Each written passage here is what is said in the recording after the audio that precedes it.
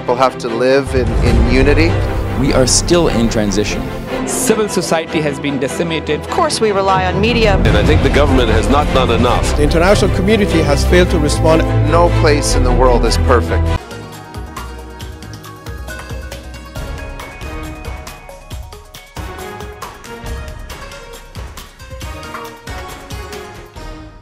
Hello viewers, I'm your host Uzma Jafri with another episode of South Asia Focus. Let's begin the show. The BRICS nations have jointly called for intellectual property rights waiver on vaccines, something which is under consideration at WTO. They have also urged to invoke the flexibilities of the TRIPS agreement. The grouping, while deliberating over equitable distribution vaccines, also came up with the communique stating that it was the time when a rules-based world order was created and followed. Just to remind you viewers, the C in BRICS stands for China, and it is talking about rules, respect and global welfare.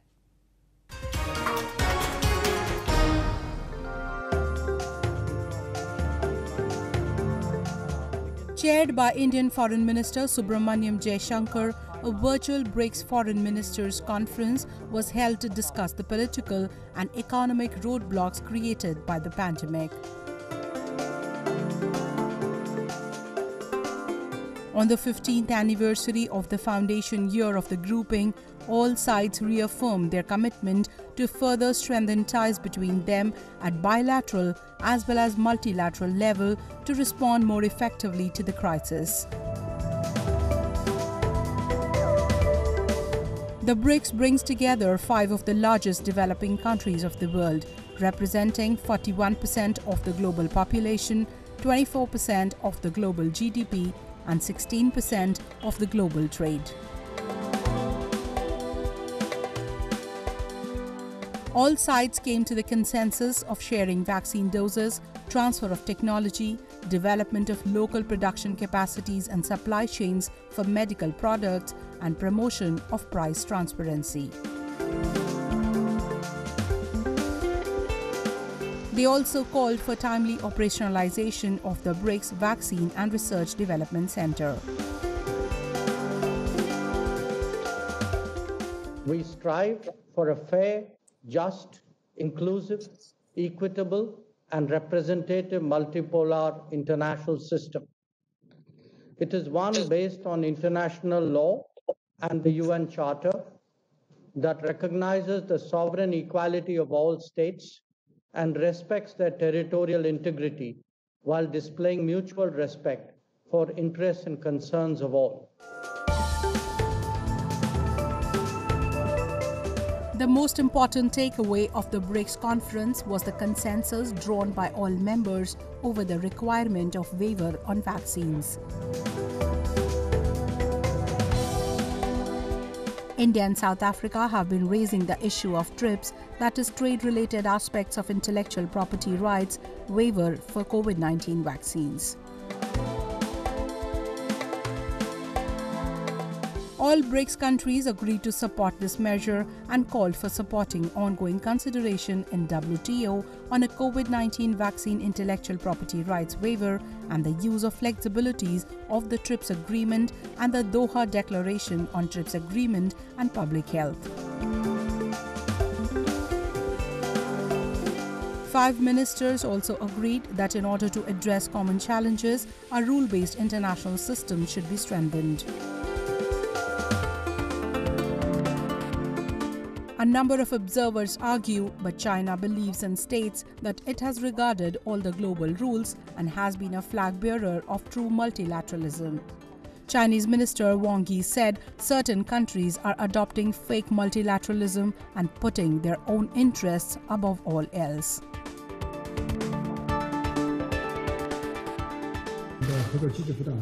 Our cooperation mechanism has been continuously improved and expanded. International influence has been increasing, especially in areas like the economy, trade and finance, political security, and people-to-people exchanges. This has set an example of cooperation among emerging markets and countries. Facing the pandemic, the BRICS countries have demonstrated resilience and vitality and maintained the momentum of cooperation. This has provided an important example not only for our 5 countries, but the world in the fight against the pandemic and restoring the economies. While Beijing has been educating others on rules and order, it is accused by not one but several countries of disregarding their territorial integrity. One of them is BRICS member India, with which it has been involved in repeated military standoffs. While some believe that BRICS could be a platform that can bridge the divide created between the two in the past few months, others feel it is just a symbolic exercise, bringing nothing substantive on the table.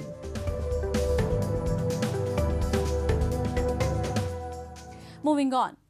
Days after Singapore-registered MV Express Pearl caught fire off Sri Lankan coast and the joint efforts of India and Sri Lankan navies extinguished the fire, experts have called it the biggest man-made disaster of Sri Lanka ever.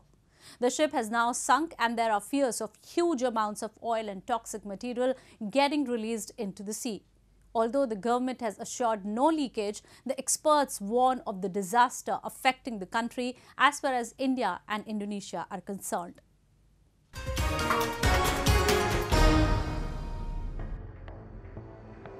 A coastal oceanography professor said a sunken cargo ship, MV Express Pearl of the west coast of Sri Lanka, marked the country's worst man-made environmental disaster. The university's modeling indicated the plastic pellets from the ship, the raw material for shopping bags, would travel as far as Indonesia, India and Somalia.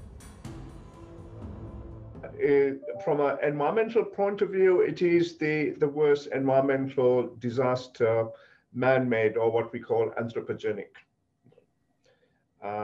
Yes, we can, we can talk about the tsunami of 2004, but that's a natural disaster. From a man-made disaster, this is the worst to hit Sri Lanka. Billions of plastic pellets have already fouled surrounding beaches and fishing grounds, forcing the government to take actions that could affect livelihood of thousands. The ship was carrying 1,486 containers, including 25 tons of nitric acid, along with other chemicals and cosmetics when a fire erupted on board after an explosion on May 20. Flaming containers filled with chemicals tumbled into the sea from the ship's deck as emergency crews sought to contain the blaze over the ensuing 2 weeks. 3 containers we know fell into the ocean, which contain what we call nurdles, which are small plastic pellets, which there were 78,000 kilograms of these nurdles, which equivalent to about 3 billion particles. Okay. And they were packed in a container, but also contained within 25 kilogram bags. And you may have seen images that they're collecting a lot of that in terms of in the beaches, whole kilogram bags, etc. So we don't know exactly how much of those nurdles have been released into the ocean. Although ship's operators said in a statement that there were still no signs of a fuel oil spill and that much of the toxic cargo had been incinerated in the fire, the photos from the country's Coast Guard showed a layer of green film blanketing the ocean surrounding the vessel. The government of Sri Lanka is bracing for the possibility of an oil spill now. නැව දැනට සම්පූර්ණයෙන්ම මෝදු පතුලේ තියෙනවා කියලා විශ්වාස කරනවා. ඒක පුද්ගලිකවම ඩයිවර්ස්ලා බහැලා බලන්න ඕනේ. ඒක තමයි ඊළඟට කියන ක්‍රියාවලිය. ඊට පස්සේ එතනින් එහාට යම් ක්‍රියාවලියක් සිදු වෙනවා නම් ඒ ක්‍රියාවලිය සඳහා මේ නැවේ තෙල් කොච්චර තියෙනවද? තෙල් තියෙනවද නැද්ද? ඒ වගේම වෙනත් රසායනික ද්‍රව්‍ය මොනවා හරි තියෙනවද? ඉතුරු වෙලා තියෙනවද නැද්ද? ඒ කියන දේ තහවුරු කර ගැනීම අවශ්‍යයි. මෙන්න මේ ප්‍රධාන කරුණු දෙක තුන තමයි දැන් සිදු වෙන්නේ මෙතන සිට. Meanwhile, the president of Sri Lankan Fisheries Society said he was worried that a ship sinking off Sri Lanka's west coast would be a death blow to the industry. tons of plastic pellets have swamped the island's coastline and rich fishing grounds, creating one of the biggest environmental crises in decades.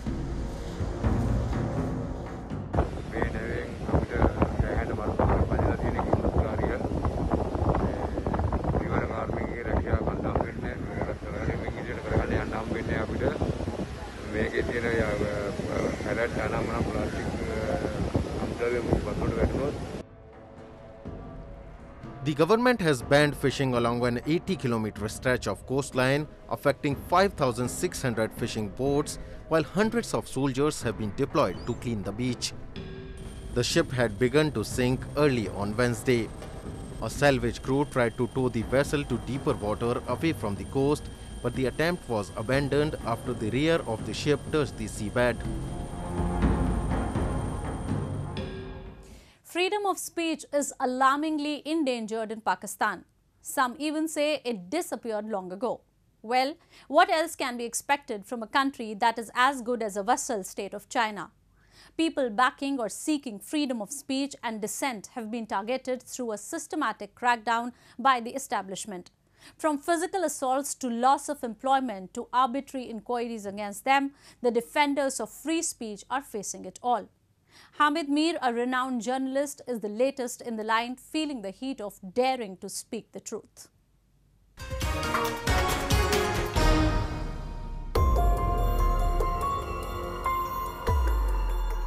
Hamid Mir, a prominent Pakistani journalist, was sent off here by Geo News Network following his comments against Pakistan's deep state of the army and its increasing role in media censorship in the country.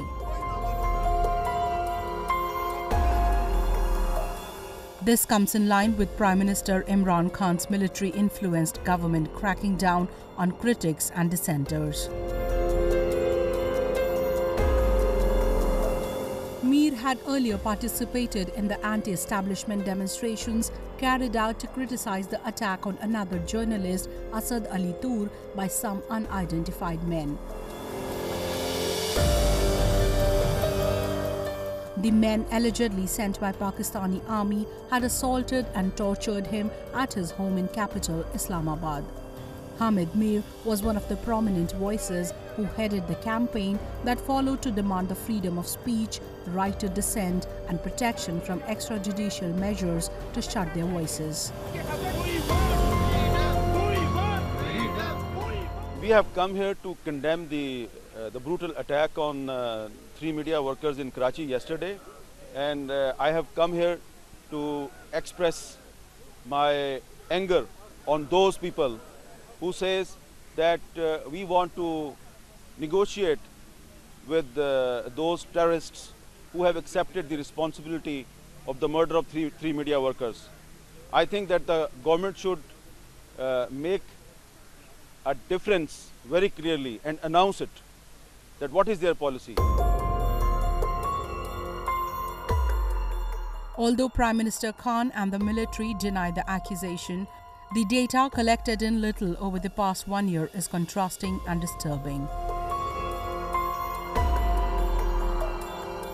As per a report published by Pakistan-based NGO Media Matters for Democracy, a sharp growth has been recorded in the number of suspicious deaths of journalists. Many others have been arrested and detained arbitrarily for reporting the truth. Earlier, New York Times reported that in the last 5 years, as many as 11 journalists have been killed in Pakistan, 7 of them since Imran Khan became the Prime Minister. Several protest rallies have been carried out in the wake of the attack on Asad Ali Tur, but they seem to have been ineffective as of now. Journalists have threatened that they will start exposing what they have so far kept under carpets in the name of the country. आज से 10 साल पहले जब हम बलूचिस्तान जाते थे, वहाँ के सहाफ़ी हमें कहते थे कि बहन 10 साल बाद जब आपके पास ये हालात होंगे तो फिर ना कहिएगा, आवाज़ उठाएं। यहाँ पे हमें अपने घरों के अंदर घुस के, हमारे दफ्तरों के अंदर घुस के हमें कत्ल किया जा रहा है। इरशाद मस्तोई को घर अपने दफ्तर के अंदर घुस के लोगों ने कत्ल कर दिया। पहले चोर छोटी चोरी करता है, फिर बड़ी चोरी करता है। अब ये इधर तक आ गए हैं और ये पैगाम मैं देना चाहती हूँ जो हमें पाठ पढ़वाते हैं पेट्रियटिज्म का, उब्बुल वतनी का, कि अगर हमने आपकी दास्तान सुनानी शुरू कर दी कि इस मुल्क में आपने क्या क्या किया है, आपके क्या खिदमात हैं, तो आपको मुंह छुपाने की जगह नहीं मिलेगी। Pakistan's track record in press freedom has gone from bad to worse over the years. The 2020 World Press Freedom Index, compiled by Reporters Without Borders, reported that Pakistan was at 145th place out of 180 countries, and the ranks have only declined under Khan's administration. Some observers say that Pakistan has been following Beijing's model when it comes to handling criticism, and predict a similar situation in the country if the tacit yet widely known alliance of military and civil leadership is not reined in time.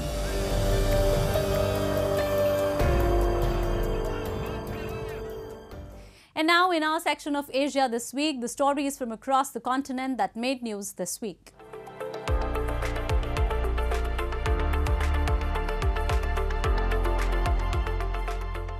AstraZeneca has said it will soon deliver to Thailand the first 1.8 million doses of its COVID-19 vaccine produced by a firm owned by Thai King amid anxiety over vaccine supplies prior to a mass immunization program due to start next week. Thailand has 6 million doses of AstraZeneca's vaccine available among 61 million doses ordered, which are to be manufactured locally by CM Bioscience, a company owned by Thailand's king that is making vaccines for the first time. The Southeast Asian country is struggling to contain its current deadliest COVID-19 outbreak, and authorities have been scrambling to secure vaccines from more manufacturers, accompanied by mixed messages about how the mass vaccinations will be carried out.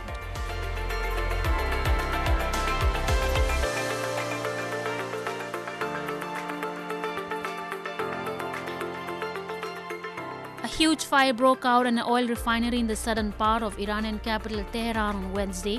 Iranian state media reported, saying there were so far no reports of casualties. Iran's semi-official Tasnim news agency said all operations had been suspended at the facility known as the Tonggyuyan refinery as firefighters tried to contain the blaze. Thick plumes of black smoke over the refinery could be seen from different parts of Tehran. Shakir Kafai, head of Tehran Oil Refining Company, which runs the refinery, ruled out the possibility of sabotage.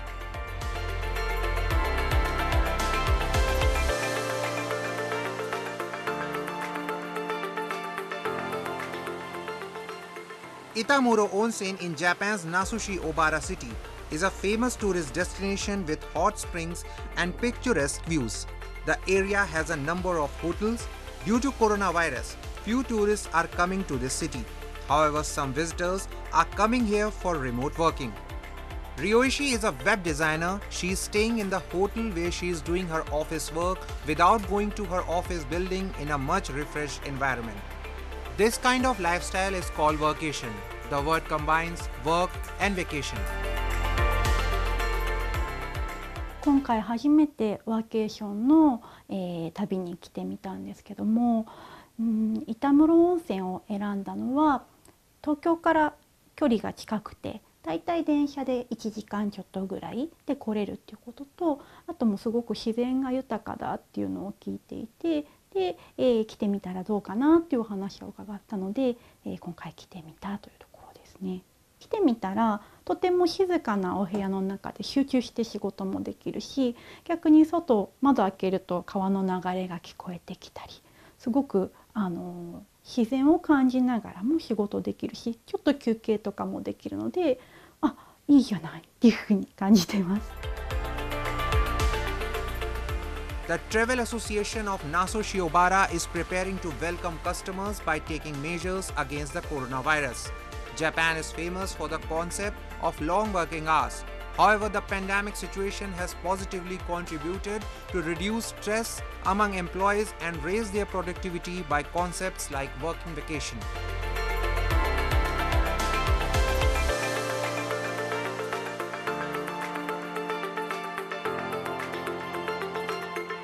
Gaming companies of Japan have achieved record sales last year. This is because people stayed at home due to pandemic. As people stay indoors due to coronavirus, companies are presenting their games and devices as a way to beat the lockdown blues and remain socially distant through virtual reality. This youngster is doing exercises like running, jogging and push-ups. His coach is an electronic game while his parents play the role of fan. Sakuragi's families bought an electronic gaming device after the corona pandemic, which is helping family members regain fitness as they are staying indoors in the midst of the pandemic. 私も結構今運動不足を感じてまして、年齢も上がってくるので何か運動したいなと思ってて、こう家で手軽にできるのってすごくいいなと思って、ちょっと続けたいと思います。ジムもちょっと今怖いですよね。同じものを皆さんで使うっていうのが。で、家族だったらもう大丈夫だと思って消毒もしやすいですし、あと人の目も気にならないですね。いくらこうあってやってても。なのでジムよりかはこっちの方がコスト面でもいいかなと思います。安全面でもコスト面でも。Other games enable families to have fun together. By connecting this device to the internet, children can play with their friends virtually and remotely. With its famous Heroes, Japan Electronic Games have entered almost every house since 1980s, and they are now promoting their games to overcome the social distancing imposed by the pandemic. Electronic games are usually meant for recreation, but during the pandemic, it has also become a way to counter depression and boredom during the pandemic.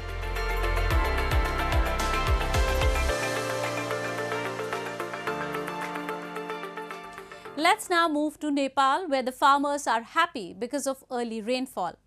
In Bhaktapur city near the capital Kathmandu, the paddy growers are happy as they have started early plantation of the crop. Take a look.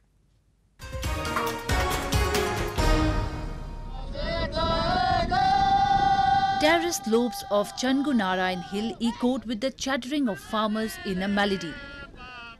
They have started early planting of paddy saplings due to favourable pre-monsoon rains.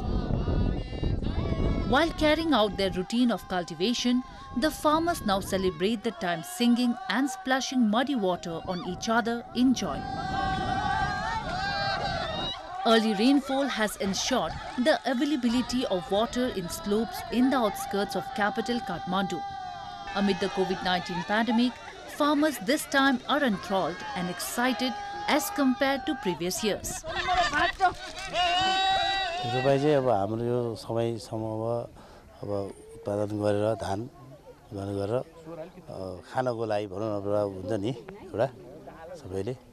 यो हाम्रो चाहिँ नि जेठ र असारमा 2 महिनामा रोपाइँ सिदिन्छ 2 महिना भित्रमा रोपाइँ सिदिन्छ अहिले चाहिँ अलि चाँडै भयो वर्षाको कारणले अलि चाँडो भएको हुनाले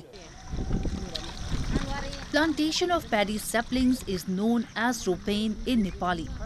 It is primarily dominant during the monsoon season that starts from mid-June.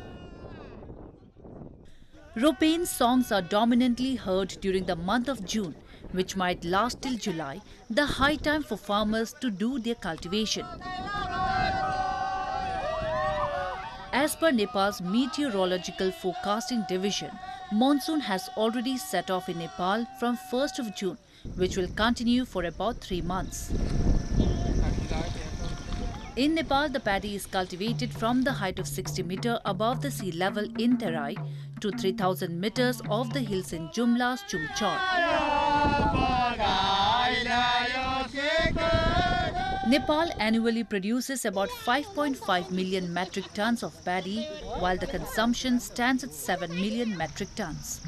Last year, Nepal produced a total of 5.55 million metric tons from 1.45 million hectares of land.